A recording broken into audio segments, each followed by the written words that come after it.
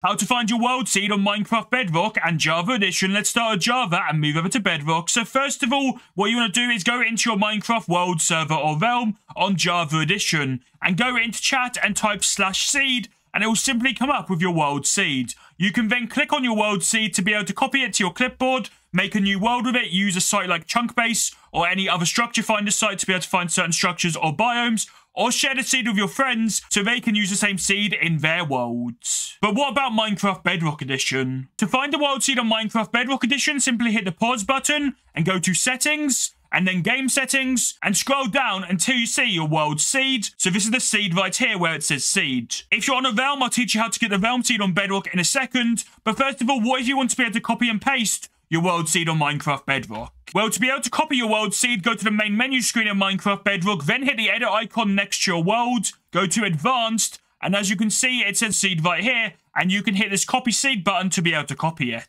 And then you can use your world seed to be able to locate structures, biomes, share it with friends, or create a new world using the same seed. If you are on a realm and you want to learn how to find your realm seed on Minecraft Bedrock Edition, check out the video on screen.